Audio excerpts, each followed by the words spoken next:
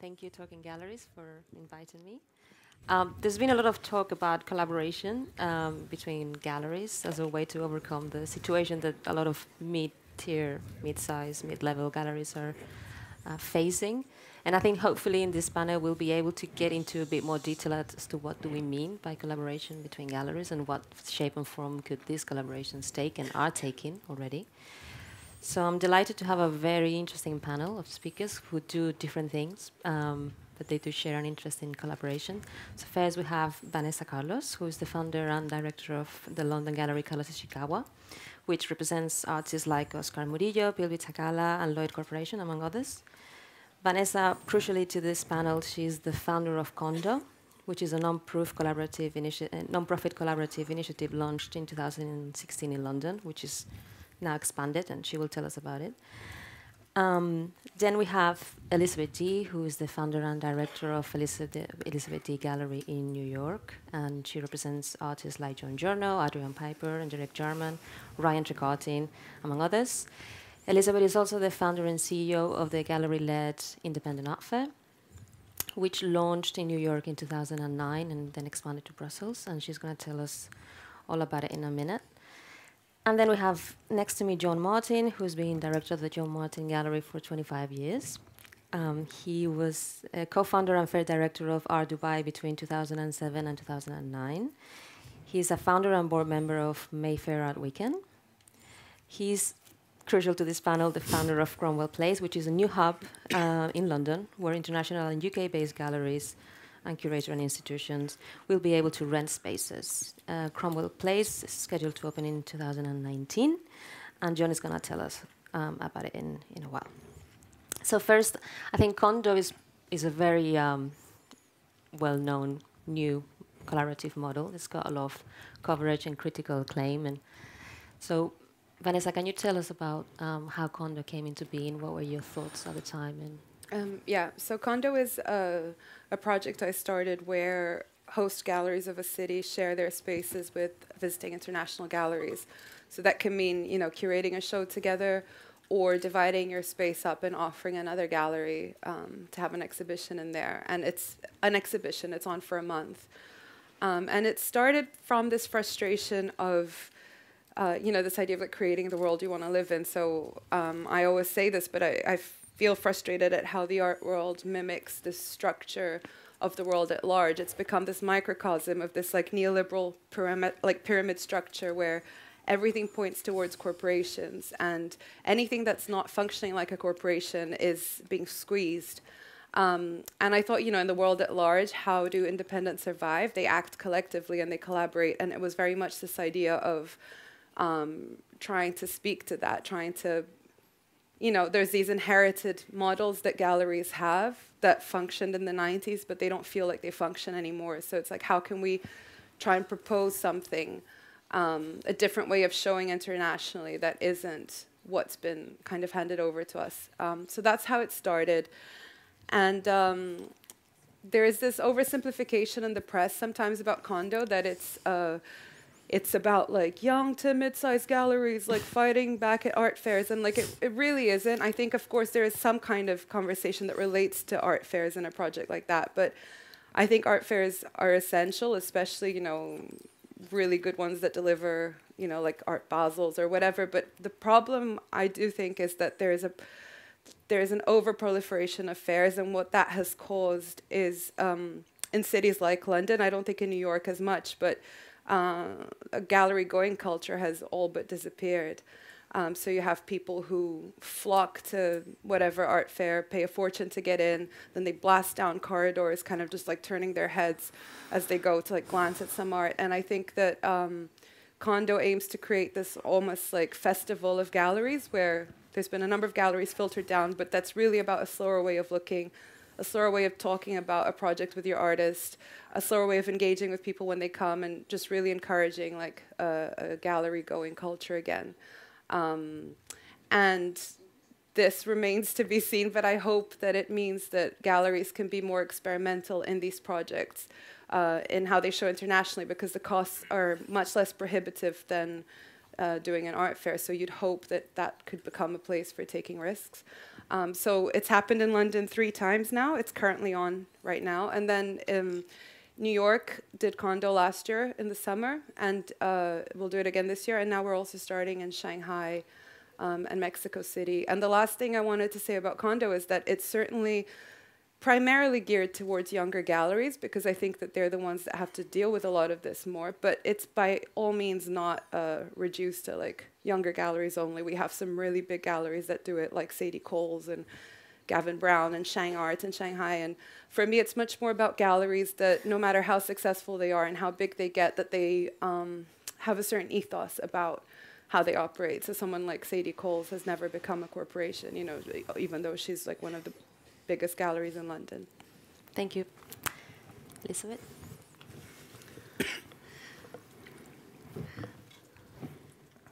So I'm going to show a little bit of the timeline and evolution of independent from 2010 to now.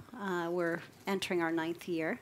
And this project began out of a really deep desire to take back the gallery marketplace from the larger fairs that we were all participating in as emerging and galleries at the time, 10 years ago. And that became a really great opportunity to collaborate with colleagues.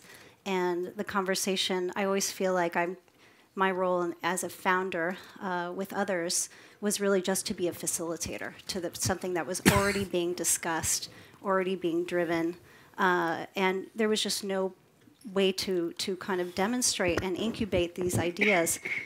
And so we had an opportunity to take the Dia Center for the Arts in 2010. And that allowed for a rare opportunity to occupy a museum independently with galleries that are single owner operator galleries, primarily discussing what does an exhibition model look like? How do we bring the culture of the gallery into a fair context? How do we take what works for fairs, bring that in, and what is working for the biennial culture, and bring that in, and combine that with a kind of larger platform? So using the economies of scale to the benefit of each individual small, growing, developing gallery that has developing artists, that they need to have longer, more sustained conversations about the curatorial nature of these artists and how important they are for the programs that are representing them. I'm going to flip through. This is a presentation that has multiple purposes, so not all of it's going to be relevant. But this is our mission statement, and this is inherently what we've been trying to do from day one, the core values of gallery tradition, which is a European tradition, an American tradition, has, you know, in our mind, really the idea of taking artists and bringing them from one place to another through the fostering of communities and contexts and patronage around their work, and forming those communities with other galleries, with other institutions, having a balance between the art marketplace, which is the gallery sales that occur to keep these artists going and the gallery going, and the institutional support, which we find equally meaningful for the development of the artists' careers. This is a image of a project. Well, actually, I'll come back to that. So here's the timeline. We began in 2009. We went to the Dia building. Then we ended up, New York is, as you know, an extraordinarily expensive place to do business. We have been very transparent about our model of organizing the fair. It is really essentially meant to cost as little as possible. So our biggest cost is always the rent. We were very lucky when we first started in that we had a building that was first donated to us and then incrementally became a rental building for us, and was eventually a development property which sold. So upon the sale of our building, we ended up moving to a new location, which is pretty much the only museum quality space with natural light in Manhattan, called Spring Studios, which is a building that is in Tribeca, and it has allowed us to be in proximity to the galleries of Tribeca, the new museum, the Whitney, and in close proximity to Chelsea and Lower East Side galleries. When we made the move to Spring, we also decided to think through the possibility of returning our gratitude to the European galleries that had been coming to New York all the way back in 2009 in 2010 discussing this project with us. We felt that the European galleries really made independent New York a success. They weren't showing their artists weren't represented by galleries in New York. There were galleries like Maureen Paley, who's been a really key supporter of independent, who had not been to the Armory Show in years as an exhibitor, had artists that didn't have representation in New York. And so what we were able to do was to provide a fresh look at an entire European generation that was coming up that had no voice in New York at the time. And so that was really an important thing for us. So to thank the European galleries for being a part of New York and investing in us and us investing in them, we wanted to basically return a model and do a partnership with the city of Brussels. We felt that was really in the spirit of the European community. We have a wonderful relationship with the city of Brussels that emerged in 2015. We have a very economical situation with our real estate there, which allows us to make the prices extremely affordable for even the most emerging galleries. We can be their first fair. And still we have the support of major galleries that are very established that have been coming in and out of our rotation throughout the course of the 9 years. This is the original Dia. You can see the Jorge Pardo floor was still there. We had the Dan Flavins in the stairwell. And this is our mission statement and our manifesto that we made together and put on the front wall when you first walked in. And I like to refer to this every year to say, are we on track? You know, our circumstances have evolved. Some are in our control as a community of galleries. Some are not, like real estate and the cost of living. But at the end of the day, are we really staying true to our core values? And is that supporting the galleries? Because we need to be advocating for their rights and the rights of their artists. This is a picture of the Dia building from the outside, so you can see where we started.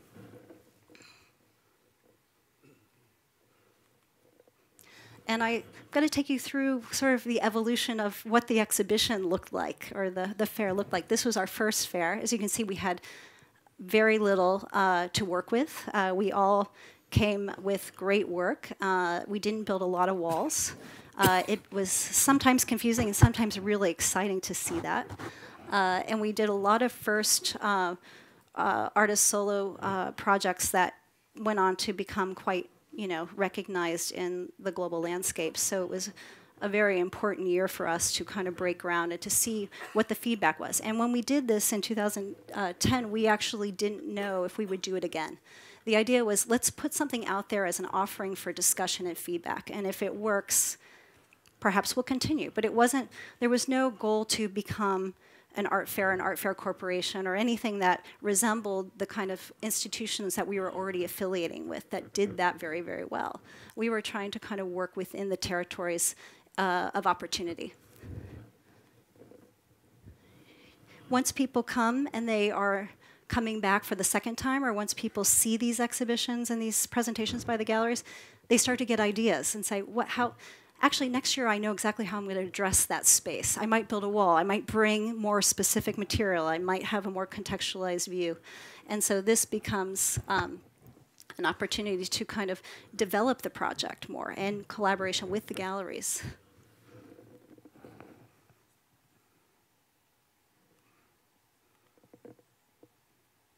I'll just run through so you can see how the evolution.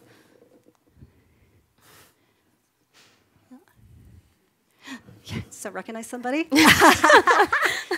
This was made a while ago.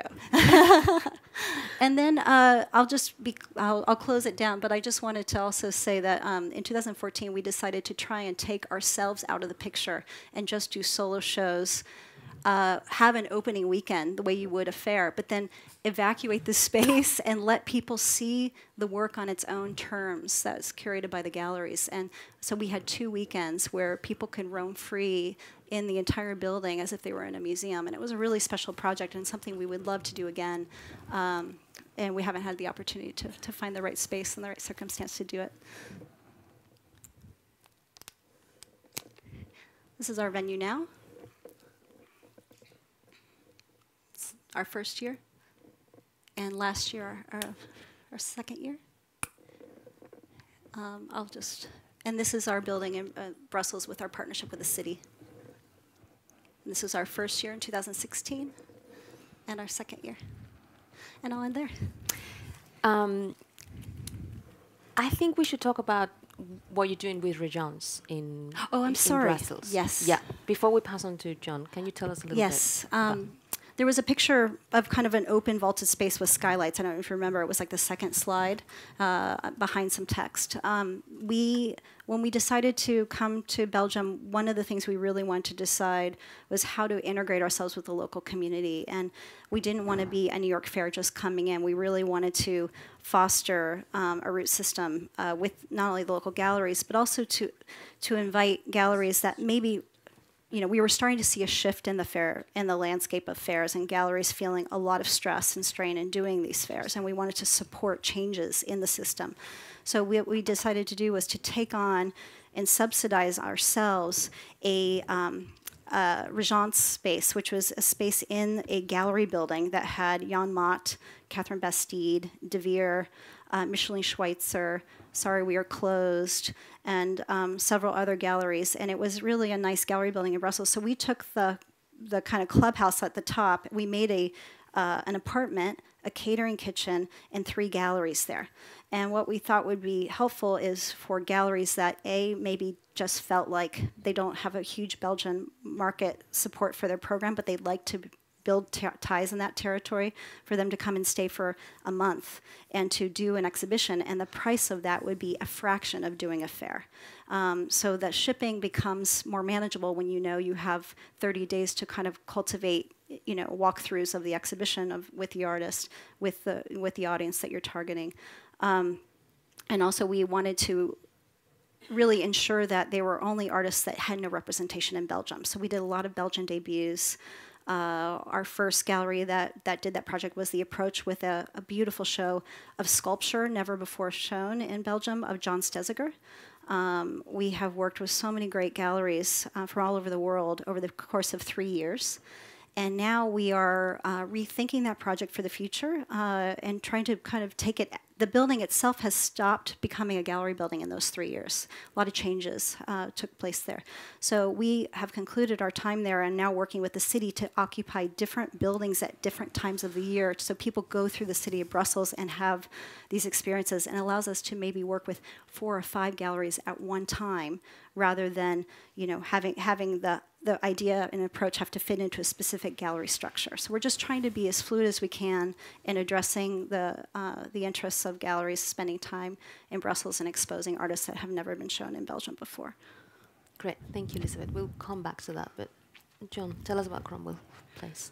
Yeah, so I'll just give you a bit of background to the project, or what initiated it. It's very similar to some of the background that Vanessa was talking about in London. So I've had a gallery for 25 years, you said, and I also ran an art fair. So when I left the fair and just came back to my gallery, I think it was, I loved my gallery, I loved working with my artists, but it was in exactly the environment that Vanessa's talking about, where no longer were we seeing people coming in. There wasn't the buzz or the excitement over private views or receptions. It was really difficult getting people in, and I was on a ground floor gallery. And in Mayfair, I mean, it was frustrating. And meanwhile, from my art fair hat, I saw that the public loved art fairs, and it was inescapable. And they were fun, they were accessible, they were convenient, they were social, lively, and yet. So they loved them, and they were a great and very necessary part of the business for any gallery. But we all have a kind of love-hate relationship with them, because I just don't think, as a gallerist, they really reflect me or my artists. I find them, worse, a little bit superficial. As a small to mid-size gallery, you're parked in some far corner of the fair, and you're kind of exposing yourself to this hierarchy. So you've already, by just taking part in the fair, being positioned in a bad place, you're kind of assuming, you're sort of saying, I'm not actually mid-tier, I'm somewhere lower, somewhere down here. And, it doesn't really help. It's not, 15 years ago, we were just galleries. There weren't tiers. of galleries. We were just galleries, and people came to galleries. And I love, and the other thing you said about slowing the whole pace down, that frenetic chasing of fairs, and I think that trying to sell space as a fair director to galleries, you realize that galleries are getting more and more fed up with fairs, and so too were collectors, weirdly, and yet they weren't coming to the galleries. And it was a conundrum, and clearly it was never going to change. There was not very much one could do to get people back into the galleries, but we were all thinking about ways we could kind of present it in a more accessible way. And I suppose, like a lot of galleries, started thinking of a kind of hybrid model. For me, it was something like, in London, it was looking at something like the Fuller Building in New York, where you can get galleries together, sharing the exhibition space, therefore keeping that kind of momentum going, so you can be open in the evenings and at weekends, and you're going to get more people coming through. So you create actually a really good destination rather than a kind of splintered destination, which is what Mayfair is, which has got 200 galleries.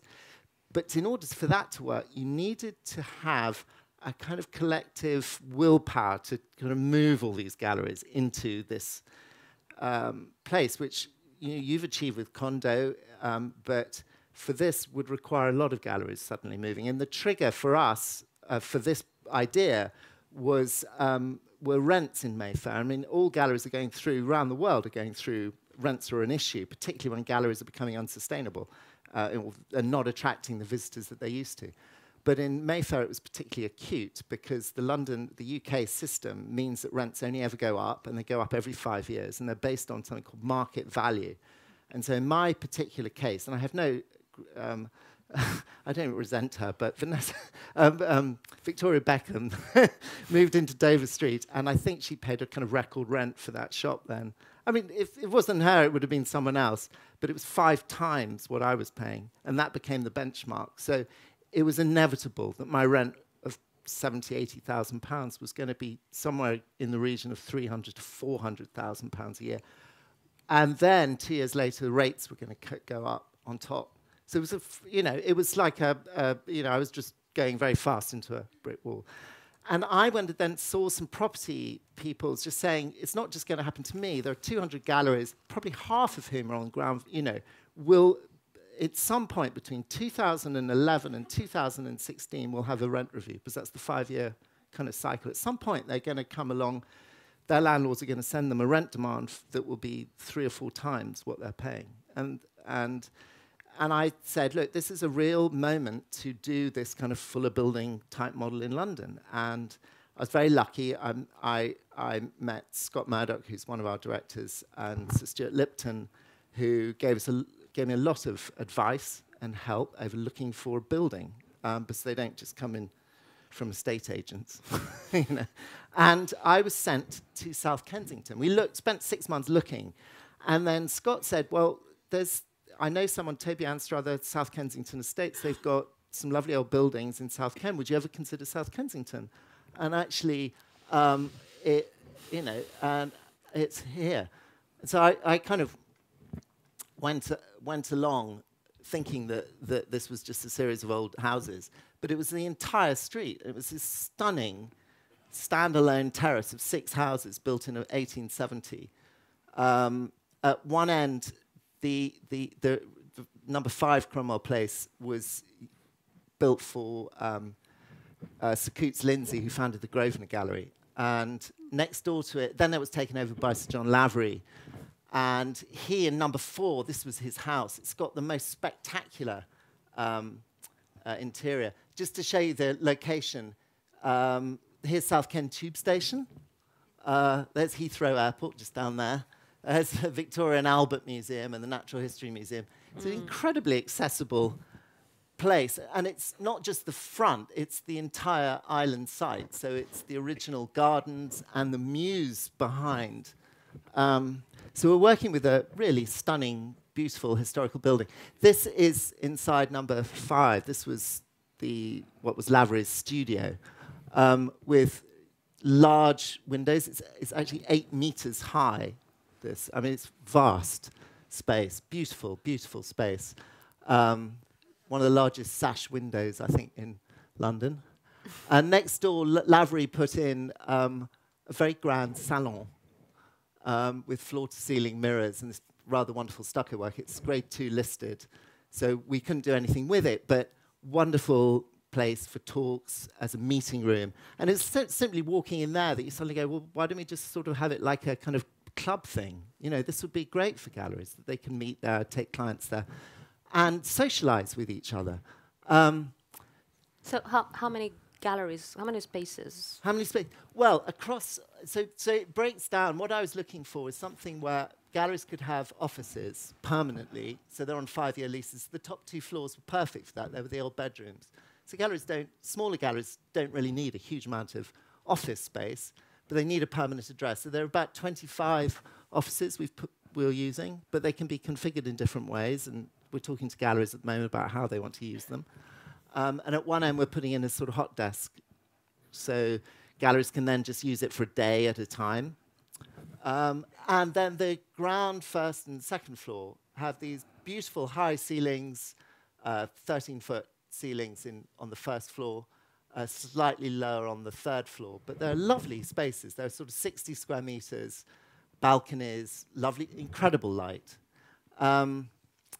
And so we were asked to do a feasibility study. So we had the bare bones of this rather beautiful building, which you know, similar sort of feel to David Zwerner's gallery in Dover Street in the proportions and these very elegant rooms. But what it was lacking was storage space and some of the and trying to connect all the different rooms. So otherwise, everyone would be coming in and out of every single building. So the gardens came to the rescue here. So what we did was we connected, I don't know if you can see, leaning against the building is a walkway that goes the whole length of the building. So once you're through one of the front doors, you can walk through the gallery on ground floor, and then you can navigate your way along quite easily along the back. The gardens, in the 80s, these have been filled in with offices. We're removing that at the moment, digging that all out, which took a lot of planning and persuading the council over this, but they were very supportive in the end. If you look through it, we're putting in a plant room there that will make it kind of climate controlled. There'll be a 2,500 square foot storage unit, which will be maintained by a team of technicians and storage people. The idea of this is that that's the thing that every single gallery needs. There isn't anything like this in the centre of London. So we're also talking to just secondary market dealers who can use it as a place to show clients. So in the basement behind that, towards the street, there'll be 6 viewing rooms. So it is beautiful, but it sounds expensive. It is, yeah. Yeah, it is. I mean, above that, you've got this pavilion gallery with north-facing louvered lights. This is kind of we talked to insurers and museums to make sure that if a institution wanted to do something amazing in there, it would they would all be happy. So it can take 4 tons. There's the natural lux, lux levels can be adjusted, and it can be completely modified. So that's the modern bit of it. That's looking it through the other way. And that's looking down the walkway. And that's a sort of architect's render of the courtyard space leading into this large pavilion gallery. So who are your targets? Who's going to rent these spaces? At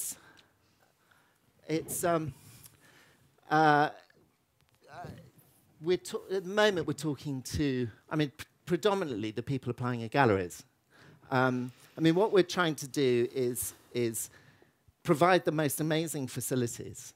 This is a £20 million project, and we're giving galleries access to that incredible space and services by consolidating everything, by having marketing teams on site, tech teams on site, by doing we're developing an app that goes with it, so visitors can use that to navigate their way around the space. So these are sort of things that not only are we providing the services and the facilities that only the best galleries could ever afford, the biggest galleries, but we're also adding additional things in using technology. There's catering on site. So if you want to do events, it's all quite easy. And do you have do you provide a sort of collector's database? Because if someone was to come and rent a space from abroad, they might not have had exposure in London, or local collectors contacts there or something. Would you then provide that sort of, or do they have to do their own? I think most of the galleries we're talking to want a London presence. They've got their own set of collectors. They're fairly self-sufficient. But inevitably, over the course of the year, we will get visitors. I would have thought most people interested in contemporary art, or there's some of the other specialities we're looking at bringing there, will visit at some point. And then, and hopefully we'll create an environment where they'll keep coming back. And the app is really useful because that's your key to get in. So and just going into like the small print, like what would be the prices? How long can these galleries stay for? Well, the offices are let on. So how it works is that you join as a member, and there's a joining fee, and then an annual fee which covers the marketing costs essentially for us. So that's about joining fees £3,000, and then you pay if you're going to be a resident there doing a lot of exhibitions, it's £5,000 a year, and then if you're an international member, you pay about £2,000 a year. And for non-exhibiting members, so people just using the storage facilities and the viewing rooms, I think it's a bit less than that, sort of £1,500 a year. And the space? And then each space, it varies. It's a bit like a kind of hotel at different times of the year. So at sort of peak times, you know, probably in October, you'll be paying sort of £80 to £120 a square metre. So, I mean, that's sort of equivalent to an art fair, maybe 200, 300, 400 pounds a square metre. But so the rooms are a 50 square metre room would vary between about £4,000 a week to about £7,000 a week. Wow. So, and then there are project spaces on the third floor, which would probably be in the region of £2,000 a week. So it's sort of how every gallery wants to use it. It's slightly different.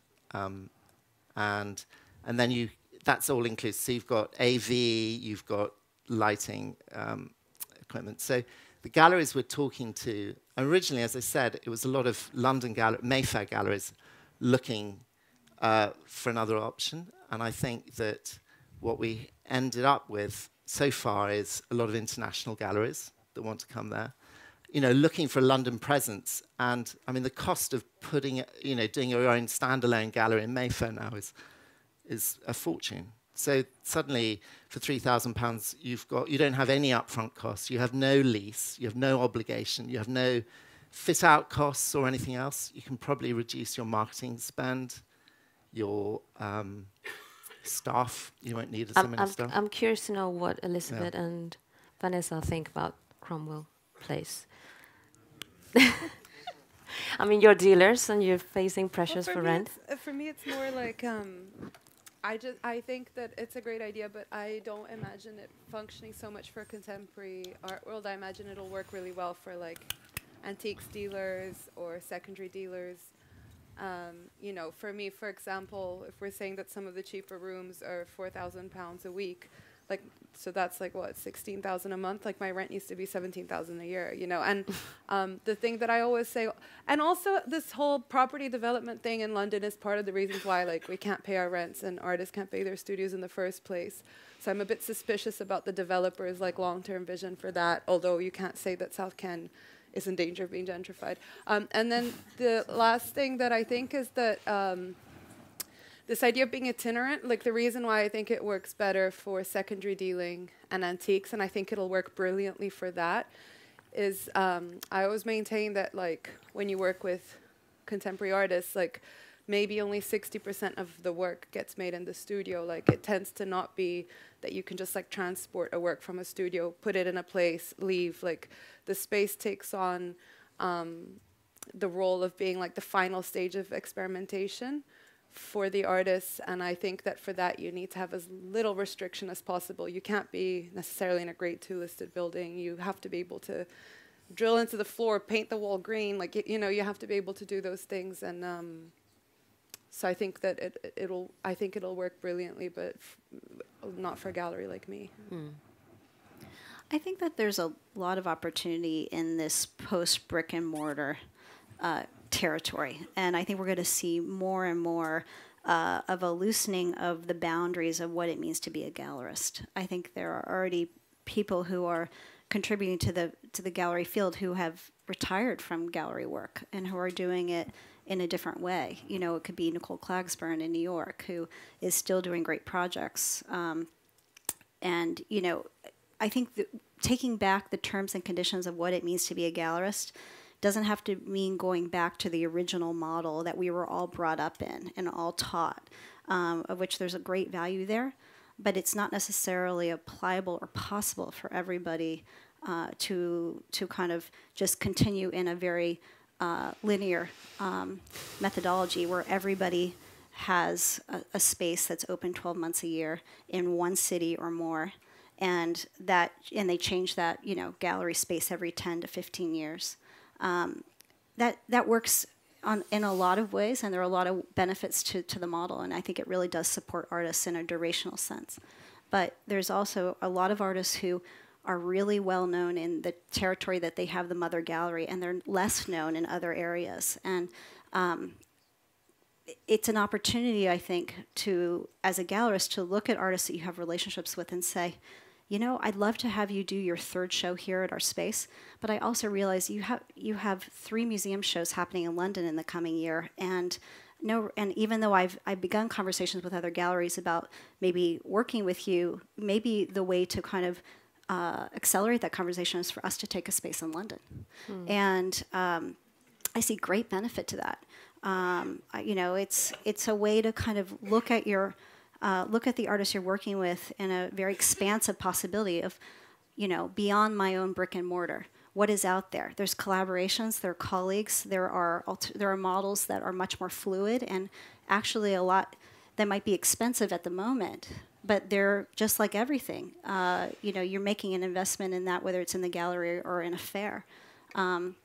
So it's just a matter of being able to have many, many more options to produce shows and reframe the conversation around a practice. And I think there's I'm very open-minded to the possibility of these models working in the future for a lot of people. I'm sort of thinking that there's a lot of conversation about collaboration that has to do with modes of display, so exhibition making, attending fairs. No, attending fairs are very expensive. But I'm wondering whether there's something else that we can think in terms of collaboration. It's a different kind of conversation in terms of galleries coming together, maybe having a dialogue with the different segments, you know, the mega and the mid and the younger, and in terms of a contract of facilitating practices that will enable these galleries to survive. That are not there. So do you have any thoughts about best practices, codes of conduct, you know, preventing the mega galleries from poaching artists that you've nurtured in your galleries? As it relates to collaboration? What do you mean? Just sort of how does it link into the well, the theme I think of the that talk? galleries talking, galleries coming together in ways that are not shows. I mean, kind of paving the way for an ecosystem that's more sustainable for all the galleries and not just the top tier, if that makes sense. I think there's a lot of possibility for, I mean, we're using the word collaboration, but I also think of it as partnership. You know, and I think that there's benefit to both things. You know, partnership can be with a new model. It could be with several other galleries defining a new space elsewhere outside of their home network. We're seeing a lot of that now, and I think that's also a great model. There are lots of forms in which there's so much opportunity to kind of broaden the conversation. And I think as long as it looks outward and is kind of thinking about, you know, the context of the projects that galleries are doing together, what kind of context and relevance does that and value does that add to the gallery's visibility and profile? How does it reframe the conversation around the artist or the artist in conversation with other artists? And then how are we really engaging and growing a public? Because I think what we're seeing is that the community or audience for the art world feels, it's global, but it also feels very fixed. And we are really needing to kind of make the pie bigger so that there's more space for everybody to kind of engage and develop an education and an intellectual interest in what the artists are doing. So any way in which that could be working together on a talk, working together on a performance, coming together to a new space that doesn't currently exist in you know, your home in the home, you know, territory. There's so many infinite ways in which partnerships and collaborations can work. Even just co-representing artists is a form of collaboration and a really important strategic form of collaboration. Also, you've successfully brought in, I mean, this trying to divide the art world between big galleries and smaller galleries. Mm-hmm.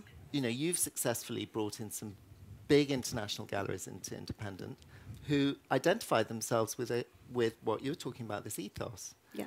And because it's important to their artists, and it's important to for them to not be over-determined, over-branded as well. And it's important for us to be able to develop a democracy between galleries of all economies and scales, to break through that really toxic class system in the art world, which I think is really not fostering innovation and talent. And we are just full of great talent and innovation among the gallerists and among the artists. I was going to say that Claire McAndrew, who did the talk on the first day, wrote this really interesting article about the problem of like the superstar economy. And I think that like one of the ways that I'd be interested in seeing collaboration among galleries develop is things that you have like in New York between 47 Canal, which is a very young gallery, and Metro Pictures, which is a more established one. And I don't understand the ins and outs, but as far as I can tell, it's about basically Metro Pictures supporting 47 Canal. And I think that also from what I read from that article of Claire's, there is this, I think that like bigger galleries, through being so extremely aggressive and the poaching that happens and this kind of thing, lose sight of the fact that like you need in the ecosystem the younger and mid-level galleries to thrive. Otherwise, you're left with nothing. I mean, including artists to poach, like you're left with nothing. And I think that if we don't want to look back in 10 years' time and find an extremely homogenous, boring art world and artworks, then we have to recognize the importance of supporting galleries in this other tier who are supporting artists who are in this other tier. And maybe one of the ways of doing that is for those galleries who act so aggressively to perhaps think about ways that, and a lot of galleries do. A lot of big galleries can be extremely generous with like the younger generation, but I think that that's one of the key ways that, and also subsidies, like even when we talk about art fairs, or Jean-Claude Freeman Guth mentioned in the first day also the way that like the pricing system at Listo works, for example. Like a lot of fairs would argue that younger sectors are already subsidized, but they're like not really. And if you look at the economy of like what the square meterage of a fair costs, what the artworks are costing, like there's a lot that art fairs could do there to help younger galleries. Yeah. Are there any other formats of collaboration that you are interested in? I'm thinking, I don't know, Roberta, Project SLA. Well, I actually thought I participated at Independent Regence, and I thought that that was really exciting and interesting because they have a team in-house who have experience working in other galleries. So you come in with your exhibition, you're there for the opening, but once you've left, the team is still working on your exhibition. And I did end up meeting a couple of new clients and making a couple of sales. And I thought that was, because it wasn't like renting a space and then leaving. It was like a support structure within a city that's really like putting you in touch with collectors in that city. So I think that's really interesting. And there's not much of, I think that's the only one that I know of. And is that something you think Condo could evolve into? Condo does that naturally because we cross-pollinate our mailing list. So like we all spam our mailing list with like Condo's on, and then my client maybe never goes to your gallery, but they might go for the first time. And what's nice is that you just end up introducing each other. So like this week, I sold maybe 2 or 3 works for the New York gallery that's being hosted by me. And I don't take a commission because I can't quantify the ways that I'm benefiting from having them in my space either. So with Condo, we do that, but we're cutting out like all the middlemen, basically. We're cutting out everyone, and we're just relying on each other for that cross-pollination of our mailing list and those introductions. And can you tell me a little bit about the iteration in Sao Paulo that's going to take a slightly different form than New York? So Sao Paulo, because it's my hometown, I really wanted the South American condo to be in Sao Paulo, but for many different reasons, we decided it would be better to do it in Mexico City. But there was still interest, specifically from Jacqueline Machins, who has participated in quite a few of the different condos. And so we thought that maybe in a city where it doesn't make sense to have this sprawling like festival of exhibitions that is condo, but there's a building that's big enough. In this case, Jacqueline's has like 3 floors. Each floor is like, I don't know, 300 square meters or something. So to have 5 galleries in the building at the same time, and we're calling it like condo units. So maybe every year in a couple of cities, we do these like mini versions, like maybe we'll do one in LA, but really it wouldn't make sense to have as big a project as it will hopefully happen regularly in New York, Shanghai, Mexico. And what are the costs of being in? So for condo, it's always the same. Like the host galleries don't pay anything because they're giving in kind by paying for their rent and their electricity. And the visiting galleries only pay enough to share the costs of the opening party and the website. So the costs tend to be between £650 in America. In New York, it's like $850. So the visitors are just sharing the promotional costs. The organizers don't take a fee. It's like entirely not for profit from an organizational point of view. Of course, and then the galleries make their own sales. So if you're being hosted by me, and you came for the opening weekend and now you've left and a client comes in, I will literally just like connect you on email and you make your own sale. And in Sao Paulo, would you rent the space in that building or? No, in Sao Paulo, it's in Jacqueline Machin's gallery space. So it'll work exactly like condo, but all under one roof. Right. And again, the visitors will just share the costs of whatever dinner or party we do. And we'll pay the designer and then that'll be it.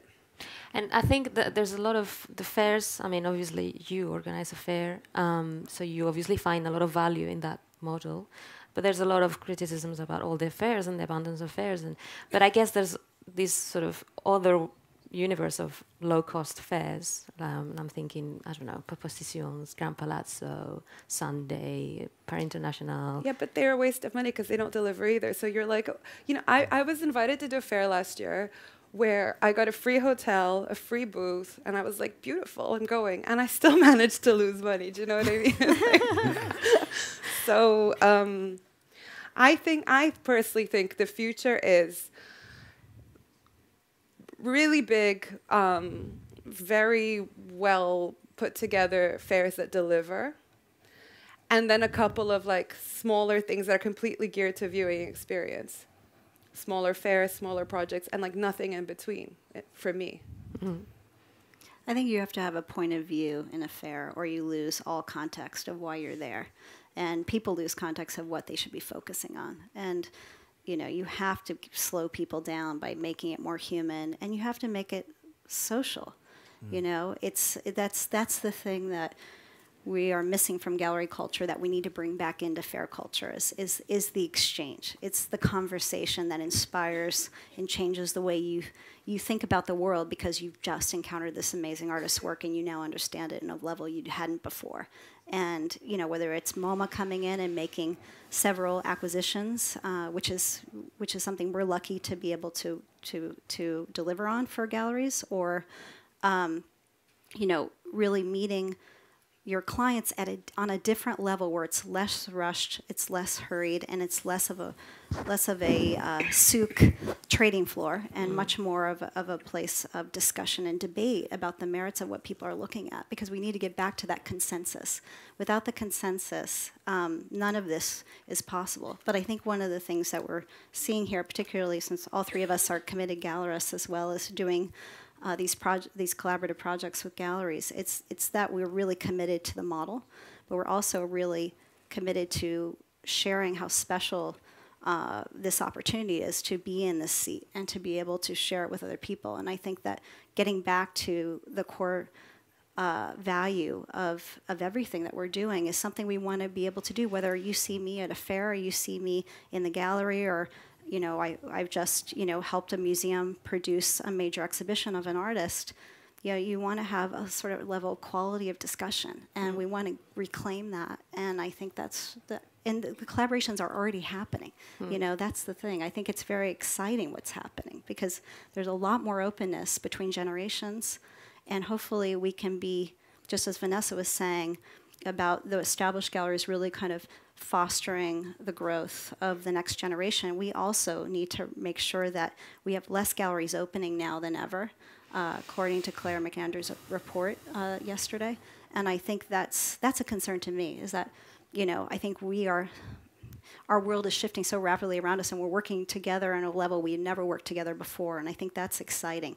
I think I just want to make sure that people see the practice as a viable future to make an impact and be a part of the art historical movement that they're living in. And I think that being able to mentor the younger generation is really going to become an essential discussion point for us, because as challenging as our world is, we still have, we've been through a lot, and we have a lot to share, and I'd love for a gallery coming up to not have to, you know, I'd love to save them some headaches, if anything, and also provide some opportunities that maybe I didn't have when I was starting out 20 years ago as a gallerist. So I'm just going to open the floor for questions and invite questions from the public. Can you hear me? Vanessa, I just want to applaud you because I think Condo is a really amazing model. It's really hard to come up with something innovative where you can kind of hit all the marks. So I think it's great to get people to go back to galleries. And then I guess to Vanessa and Elizabeth, if you're talking to younger galleries now, a lot of times I hear the gallerist, and again, I'm not a gallerist, so I don't really know the ins and outs, but I hear my friends who have young galleries say, I have to do the fair, and I'm always like, don't do the fair. It's too expensive. It's too soon. Is there a time where you feel like galleries should be not trying to do the art fair right away and spending time on their program? I think that, for example, Bridget Donahue in New York is a good example of someone who, for the first year or two, was like, I'm not going to do many fairs, and I'm going to focus on my program, and I think that's really worked for her. But on the other hand, when you're starting out, like, it becomes a way of contextualizing yourself, right? So to be allowed into a certain fair already kind of positions you in a certain way, and the artist wants to be positioned in that way. So I would like to do, I feel like a gambling addict with fairs, because I'm always like, day 3 of a fair, I'm always like, I hate this, I'm going to quit it, I'm going to start making jam, like, screw this. And then, you know, then I'll go back home, and then, like, the application starts, and I start getting, like, this FOMO, and I'm like, just one more time. And it's, like, this horrible, like, gambling cycle. And I think that you have some galleries, like Cabinet in London, who's an amazing gallery, and they've just decided to, like, I think they just do Basel now. They don't even care. And they can do it because they've reached a certain position. So I think that to hold off and have the confidence to, like, opt out of fairs is amazing. But I also think it's a little bit of a privilege and a luxury. I think that for a young gallery, you have to enter that grind. Like, maybe you don't have to. Maybe there's a couple of exceptions. But I feel that to contextualize and position yourself in a certain way, like, that's when you have to do it. And maybe when you're more established, then you can sit back and be like, I don't need this. I think also independent is different in that there's no application process. We have our co-founder, Matthew Higgs, does the invitational for the New York Fair, and Vincent Honoré is our new curator for the Belgian edition, who does the invitational. So the discussion, the curatorial meetings that take place are really about the artistic content and projects, or reaching out to a gallery to start a discussion that and the goal of that discussion isn't always do this fair this year. It's you know, we'd like to invite you. Do you have a project that you think is ready and to put forward? So there's often that. There's always the question of, would this work well in the New York context? Would this work well in the context of the other galleries that are coming this year? So in a way, I think you save the risk that you're talking about, Lisa, when you say, you know, let's make sure that there is an appetite for this presentation, and that we feel there's already an ability to bridge support for that presentation. But it's coming through a very knowledgeable curatorial vision. And I think it's very important that I stay out of that conversation as a gallerist and as an organizer. I think it's important that that conversation happen purely between the curator and the gallerist. And you know, we rotate 30% of our galleries every single year for that very reason. We don't want to put the pressure on galleries to feel that they lose their seat at the dinner table if they take a year off and that somebody else is going to be there. I mean, that is not our intention. This is supposed to be very fostering of the needs of gallerists year to year and the projects that will work for the locations that we're active in. I sort of feel that it's all about context. That if you're in a city like London or New York, where essentially it's incredibly difficult for a young gallery to get people in, because you know you might have to start off with a space, a space kind of out of the centre or away from other galleries. I just don't know how long you're going to have to wait. Not building up a great program, but it's so difficult to get people to come to those galleries, and then. So you kind of, at the moment, you've got to have art fairs. You've just kind of got to get on into that art fair cycle so you get known. I don't know how else you do it, because footfall is just not enough now. It doesn't exist, I don't think. Certainly not in London. That's another question then. Yes, hello, Vanessa. I have a question for you. I'm really a fan from collaborations. So we are based in Belgium, which is a small land. So we collaborate with all the museums, with a lot of colleagues from us. So we opened a gallery in a new place in Antwerp, which is only 200 meters from all the museums and from other galleries. And as I explained yesterday, we hired a place 500 square meters divided in 3. And so we have a central reception, and there are 2 possibilities to see an exhibition. And during the Antwerp Art Weekends, we invited, and also we're gonna invite this year, several galleries all over the world to come to this place and to be there. And I always explain happiness, life is better when shared. And I always use the metaphor. If we eat pizza, we all have kind of an experience together. The thing is, if I'm hungry, I give me your part, like you just mentioned about the sales you did. And I think the largest challenge is to find galleries who have the same mind. And I see that's very, very difficult, because everybody wants to eat pizza. But if you're hungry, I'm not sure if everybody wants to give. So I'm wondering how you make a selection. That's first. And the second part is I see we want all collaborations. But for example, if a client from me comes into our gallery and he wants to buy something from my colleague, they come to me and they said, is it fine? I buy something. What do you think? Is it a good quality and those things? And I said, for sure, because it's good for him, it's good for me as well. But I think we speak about collaborations, but it isn't so obvious, I think, for the clients, but also for other galleries. And I'm wondering, all of you, how do you deal with that? Do you have suggestions for me to work with that? To answer the first question about how I make the selection, so I only do it in London. I choose the hosts, and that's based on organic conversations, relationships, galleries who might be really big galleries, but who have a similar ethos, I would say. And then how we select the visitors, it's a mixture of like some of the host galleries being like, oh, I really want to work with my friend, this gallerist from this city, fine. And other gallerists saying to me, surprise me, like, give me a list of young galleries that I never heard of before. And so it's an organic process. In other cities, the way that I split the labor with Condo is that I don't pretend to know the art scene in Mexico and in Shanghai. So each city has its own counterpart to me, a gallerist who knows the scene well, and I trust them to choose their hosts. And and for example, this year in Mexico City, it's quite exciting because the galleries that we're going to host were, really good kind of international circuit galleries, but then because of the earthquake, they had a big meeting and decided they didn't want to exclude anyone, that it was more important for the city that to bring energy back to all the galleries. So I think every gallery in Mexico City is doing it this year.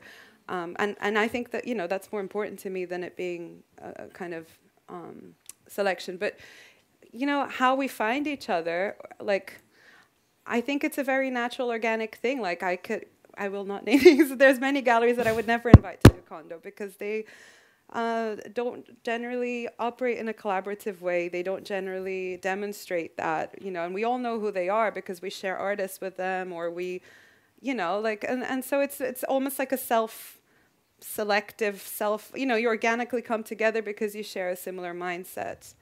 And I think that that's the same with the collectors you end up working with, the same with the artists you end up working with. Like, if an artist doesn't understand that, I don't want to work with the artist, If it's about, like, what can I give you, and you don't think you have to give anything back. So I don't know how else to describe it, but the same organic way that you form all the relationships in the art world with your artists, your collectors, and your colleagues. Okay. I think showing collectors that galleries like to work with one another, and the amazing number of exhibitions, even crossing different specialities, historical with contemporary, that galleries get together and do. I think every single time something like that happens, I think the public really like it. I think that we're not really in a particularly competitive business because we're all doing our own thing, working with our own artists. And I think that gives them a lot of sense of confidence in the integrity of each of these different elements that make up the art world. So it's an incredibly positive message. And one of the things that we're looking at with Cromwell Place is choosing different galleries across different specialities and kind of allowing them the space to come up with their own programs during the year, or bringing another group of galleries that they feel comfortable showing alongside into the space at the same time. And I think that makes it more interesting as an event. And it opens up an awful lot of new possibilities. So it's a good thing. And do you, just one more question, do you contract? Because last year we had a few of, I think we had 3,000-4,000 visitors only on our in our gallery, and also only during the weekends, and also in the other galleries. For example, also the patrons came from different museums in London, and it was great. It was a great venue, so we did very well. But then, for example, if it goes about sales, for me, it's obvious. If you sell, it's great for everybody. But suddenly there were galleries who want to collaborate, and there was kind of not a fight, but discussions. So I'm wondering, how far are you going with all the rules? Because I'm very open for a lot of things, and you contract a lot of things, but not really everything. You know what I mean? Well, I can only answer for Condo, like, there's never been any disputes because each gallery makes 100% their own sale, and people understand the nature of how those client relationships work when they come to the space.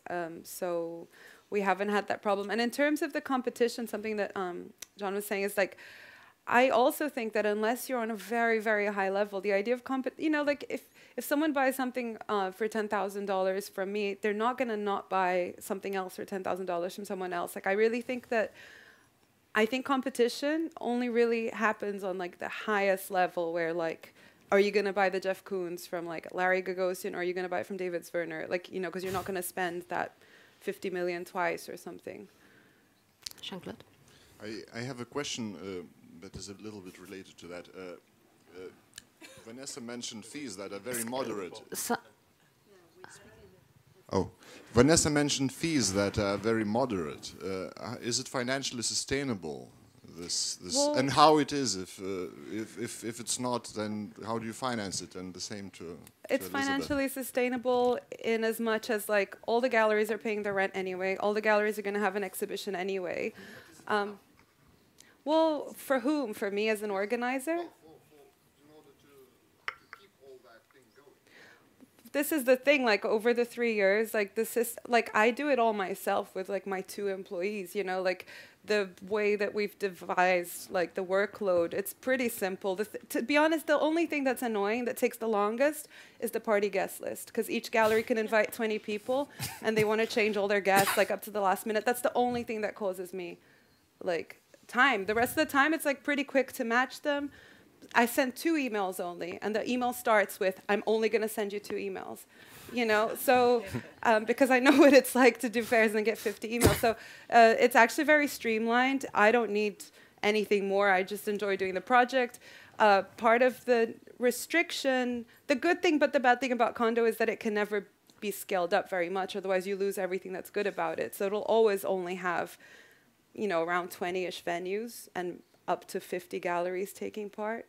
But that's okay, because there's plenty of fairs you can go and see like 500 galleries. Like Condo doesn't need to be the same. And so in terms of it being sustainable, it certainly is sustainable as an organization, a project, because the idea is that we're all sharing our resources. Everyone who's participating is sharing their space or their mailing list or whatever. So it's self-sustainable. And in terms of it being commercially viable, again, it's like gallery to gallery, you know, like some galleries sell during Condo, others don't. I don't think that has much to do with Condo itself. It has to do with, you know, today if you call up 10 galleries in London, some made a sale this month, some didn't. I also don't think it has to be commercially viable as an entity. I think it has to be commercially viable for the gallerists individually. That's the goal. And if it isn't, you know, I don't think any of us are looking to build a second career running an entity. It's you know, it came out of a very organic sense of consensus at the time and place in which these projects were formed. And if there's a demand for them, which there is, it will continue. And I think you really have to almost go with that as your key model and not lose sight of that, because everything else is about it being a business. And I don't think that it's useful to look at it in that metric of success. I think it's more about the individuals themselves. Hi. One thing I find remarkable about Condo is really this idea of self-organizing and self-applying the knowledge and the network that we have and share. I was wondering if you could talk a bit about this idea of, you know, expanding Condo as a concept, because in usual art fair circuits, it's usually they sell or they buy another entity. And from what I understand, it's basically people from, you know, the Condo family or something who say, hey, we'd like to do it in our city, and then you just, you just tell them, okay, go for it.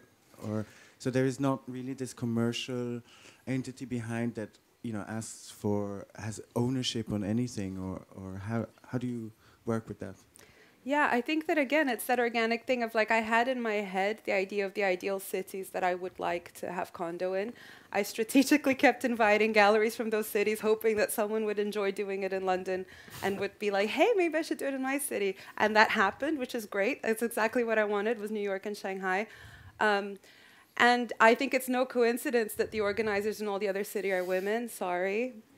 And yeah, very much like was approached by those galleries because they just get it and they think similarly, and then the labor is split. So like they will often consult with me. What do you think about this? What do you think about that in their own cities? But I leave them to it. And again, it's this idea of collectivism. So like the labor is shared. They look after their project in their city. We discuss it together, but. Yeah, I think the self-organizing aspect of it is really important because it's like-minded colleagues just like find each other almost.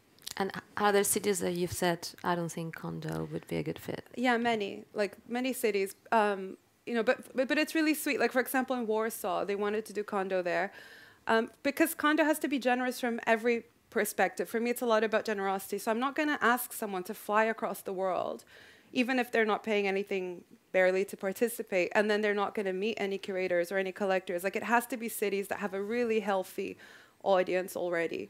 And so a city like Warsaw, I shared all my organizational documents with them. I explained the structure, and I said, you know, do your own thing. Like, they've got a different name for it, and it's exciting. They've asked me to come and visit it or whatever, and they're working in partnership with the city council there or whatever. There's a couple other cities, or like, you know, two of the people who did Condo in 2017, they then did a version in Cologne. Okie dokie. Yeah, and so there's a few other cities where, again, like where it doesn't make sense for me, from how I see Condo.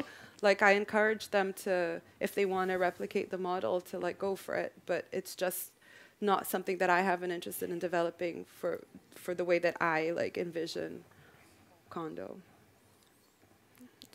Question there? I just wanted to ask a question about the avant-garde. And I'm wondering, is there any place for that in the art fair model? When I'm listening to you speak, Elizabeth and Vanessa, I'm getting tired already of like hearing all the organizing you have to do. And then it starts reminding me of all the previews that are in my inbox right now and how exhausted I am. And then I'm thinking about Bridget Donahue, who basically has a gallery for very non-commercial artwork, but who's very well respected. And she's kind of just sitting tight there. And I'm craving not getting on an airplane and not going to 20 different art fairs or even one art fair in my backyard because it's just too overwhelming. Is there a slow food movement? Like, is there a place where we might go back to galleries again and, you know, just stay in our local communities and see that? And if not, is there a place to be revolutionary inside an art fair? I love the idea of the revolution inside the art fair. That's good. You know, it's an open platform, and as long as I can only speak from independence perspective, the creative genesis of these amazing commissioned presentations that the galleries do is a germination of today's version of the avant-garde, which is the studio conversation, the conceptual conversation, which leads to a massive investment on the gallery and artist to bring something into being that didn't exist prior. The fact that most of the artwork that's not historical and independent is commissioned by gallerists in partnership with the artists specifically for the presentation at independent is something we're very proud of, because it means that this isn't about taking pre-existing inventory and flying it around the world and forcing other people to fly around the world to look at it when they really could just walk across the street and visit each other in the gallery. This is really about the work driving the methodology for the presentation, and then that also being something that comes into being through a shared space. I also feel that, you know, going back to the new models that we were talking about earlier, a gallerist doesn't have to have a brick and mortar space, because just as tiring as it is to do art fairs, it's also tiring to have a 10-year lease that you're personally guaranteeing with your life savings. And I really do feel that the gallery is more than just individualized spaces. It's the community that gallerists create with each other and their audience. It's the relationships they have with the artists and with their collector base, and the way that they uniquely individualize bringing all that together for that exchange. And so, to me, some galleries have more of an active gallery culture inside the fair than they maybe do on a day-to-day basis in the middle of January, you know, in their space, when there's maybe 5 people come through the exhibition in the afternoon just to see it, and there isn't a dialogue. They're left alone to have their own private time with the work. And so I think there's a lot of opportunity. I think we have to kind of get out of this overclassification system of gallery and fair, and this is meant to work together. This is the private gallery marketplace that we're trying to kind of reclaim. It's not the marketplace you see at Christie's and Sotheby's. It's not the attention-grabbing headline in the New York Times about the art market. This is the exchange value of what we do, and I think that it is in some ways radical, but it's also very inventive, and the talent is in the room. I think that I would agree that there is an appetite. I certainly am like starving for this idea of like a slower movement, and I think that, you know, for me personally, for my gallery, the dream would be to do like maybe, you know, 2 big Basel fairs a year and like 2 or 3 smaller, independent, self-organized type of projects, whether they be fairs or be condo, and that's it. Like, I would love to do no other fairs throughout the year, because those are the 2 experiences that I want. One that's kind of a kind of global, huge outreach thing, and the other that's like this more personal exchange. And I agree with you, like, it's exhausting. Like, we're all exhausted by it, and but when it comes to space for avant-garde, like in my case, I still treat fairs, like especially the big ones, as the one time that like 100,000 people are gonna see my presentation, and I really try and deal with each booth as a show. I don't think about it, for better or for worse, maybe it's stupid of me, but I don't think of it as much as like, how much stock am I going to be able to shift this fair? Because I'm a younger gallery, it's about like, how many people can I introduce this work to in its most powerful form? So sometimes I've done extremely commercial art fair presentations, and I think there's still room to be avant-garde there, because you do this kind of experimental presentation that's uncommercial, but you hope that that's how you introduce the work of that artist, and then the sales happen throughout the year. So I think there is room still in the fairs, but there's definitely, in my opinion, like way too many fairs, and they're not delivering. And you can look at the list, like from one year to another, a fair's list of participants will be like super great dog's dinner, like the next year, you know, because people are getting fed up. And amongst our colleagues, like we talk, like there's some fairs that, that are basically giving away free booths right now. So, yeah, and breaking that cycle. I mean, I think a lot of galleries with the combination of fairs and gallery shows with a permanent space, you become a bit of a slave to the calendar. You know, you've got this perpetual cycle of, you know, a fair this month and a gallery show. And talking to galleries, it's lovely to have that option, just as you're saying, where you have the freedom to do the shows, to really spend a lot longer thinking about exhibitions, and to be freed of having to do something every month or every 6 weeks. It's really hard work, and I would have thought that the quality and the attention that you're going to get in those exhibitions is going to be so much better being away from that perpetual cycle. I mean, when I moved to Harlem, that was definitely the situation. You know, being able to, I felt let out of my Chelsea cage when I moved to Harlem, and was so lucky to find an abandoned former museum space that I worked on for about a year, and worked with the city on to kind of clear space for us that we could occupy. And this first thing I said I wanted to do was to slow down.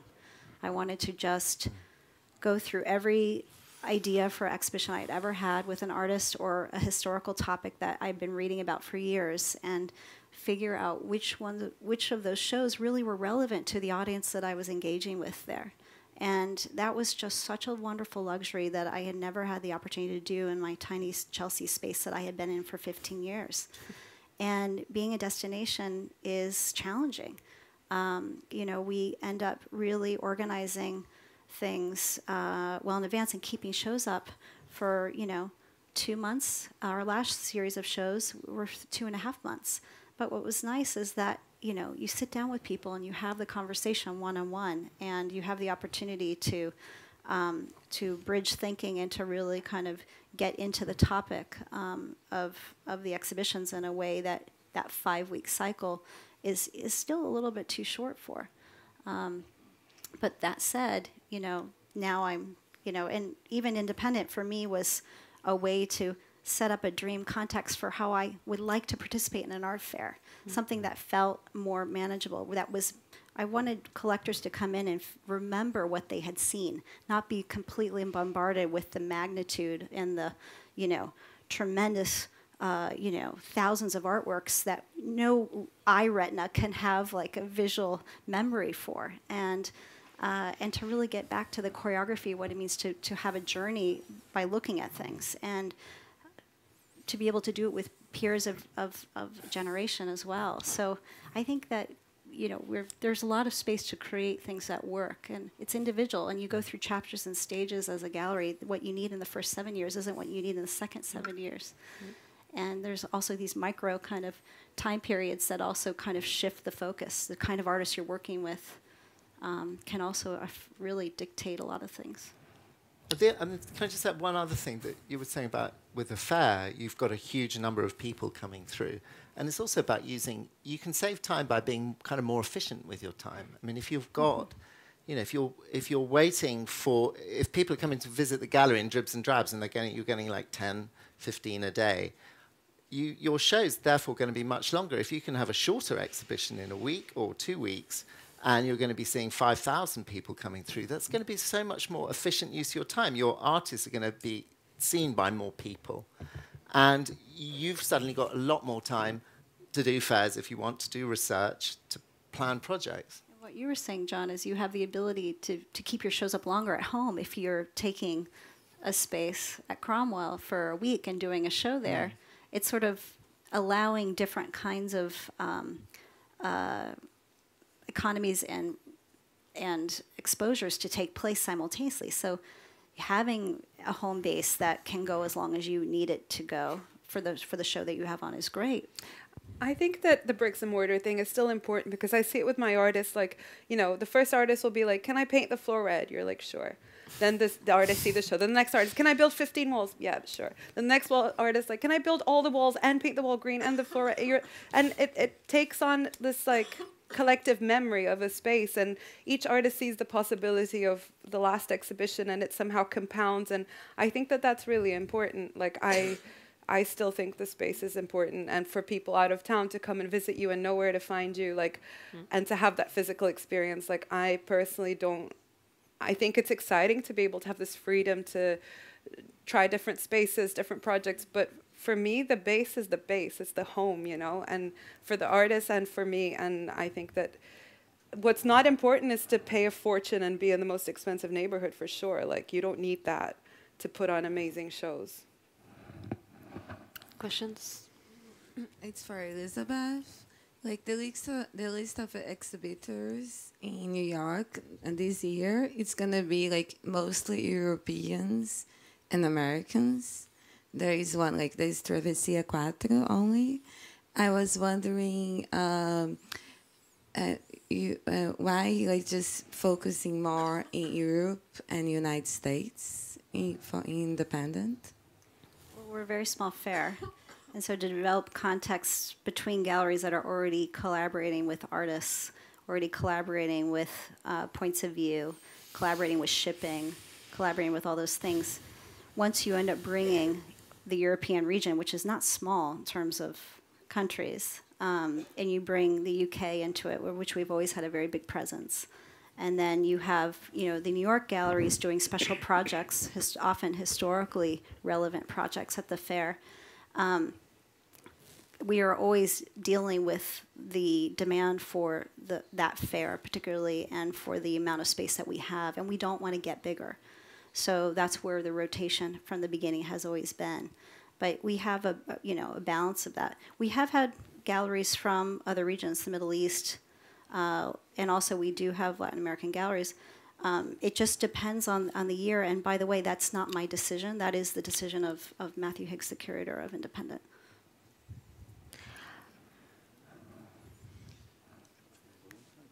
One last question? Okay, one last question. I have a gallery in a small city in Canada, and we are off the beaten track in a country that's invisible. At least it feels that way. And so we struggle with a lot of things. And one of the triggers for me to think, okay, I can actually open a gallery here and try and make a go of the kind of program I want to put together was Independent. And it was also a fair. I think that Elizabeth was involved with 7 in Miami.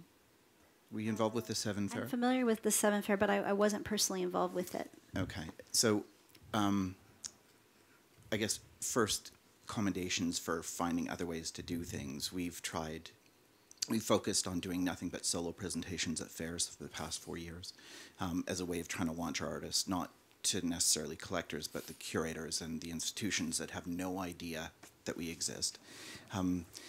And I've tried pop-up projects in other cities in Canada, where we've done one in LA, we're working on other projects and that sort of thing. But it's difficult to get, say, on Matthew Higgs' list, like anywhere on the radar, or Condo or anything else from a place like that. Do you have suggestions for galleries who are way outside of the centers? Sorry, I was just going to add that I actually think that's a huge advantage. And I have colleagues like, like Rodeo Gallery used to be in Istanbul. And Sylvia, who runs it, said that every curator that came by came to her gallery, and then she moved to London and nobody comes anymore. I think that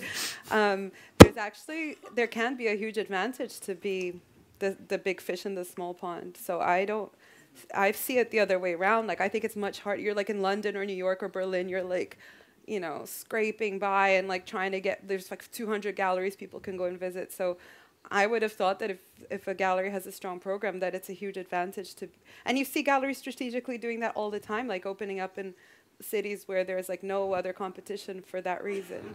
I would agree. I would definitely agree with that. I mean, there's a whole sense of you can develop such a specific point of view because there's no noise around you. So you can really sharpen your, identity, and it's not in contrast to 6 other galleries in town. You have that, really unique opportunity to communicate. And I think telling the story of the program is really important. And that's, obviously you're doing that through the exhibitions, but it's also through the communication with international curators who are working on these projects with us. And I think that over time, these things do align. I think you said you're 4 years?